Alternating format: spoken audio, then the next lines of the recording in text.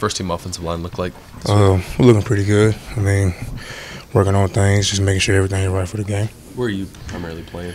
Primarily, it don't matter. He's moving us around. Most likely guard or tackle. What have you seen out of Ja'Kai? I think Rico said he was kind of taking some reps with the first team this week. Ja'Kai's looking pretty good. I mean, he's looking just like how we expect him to look, and he just keep building on. He's going to be a good player one day. Have you seen him, I guess, develop over the course of his freshman year?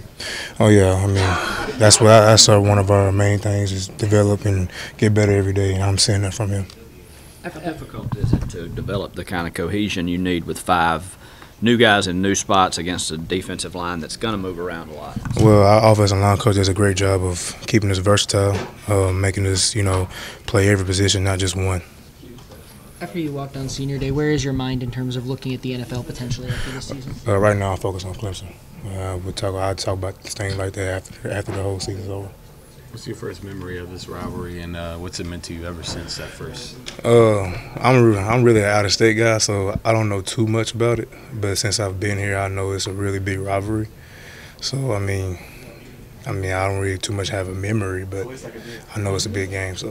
When do you remember that first memory of walking around campus? I mean, does it pick up students say stuff to you in terms of? Yeah, so a lot of students comes up to me and talk to me about it and stuff like that, and that's how we prepare and stuff. So. I know your teammates have been saying, with everything that's going on with Clemson, where they're ranked in the playoffs and stuff, you guys, if you guys were to win, it takes care of itself. But what would a win mean to you to be able to end this streak? It would mean a lot.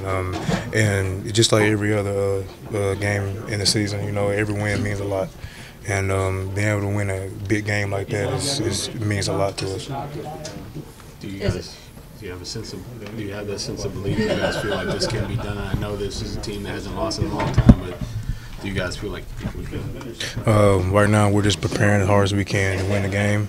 We're going to go harder each and every day and try our best to do whatever it takes to win. As offensive players, how much faith do you guys have in this offensive staff, and do you hear any of the noise surrounding them and potentially their future? Say again? How much faith do you guys, as offensive players, have in this offensive staff, and do you hear any of the noise about Brian McClendon and potentially his future? All I gotta say, that's my OC, and we're back like we got his back. We're gonna do whatever it takes to win the game, and we don't really care about the outside thing because whatever goes on in here stays with us. So we're all brothers, we're all the family in here, so we're gonna do whatever it takes to win. Is that a motivating thing for y'all? Motivating thing is, what we do, we keep the outside things outside of this building, and we continue to do what it takes, stuff like that, and make sure we can win the game. What's your favorite, as an offensive lineman, I'd probably like to eat, favorite Thanksgiving food? I like dressing. Dressing? And turkey. So you call it dressing? Yeah, that's what we call it. Stuffing? No, we call it dressing. Okay. It is dressing. That's why we call it dressing. No, but you stuff it in the turkey, is right.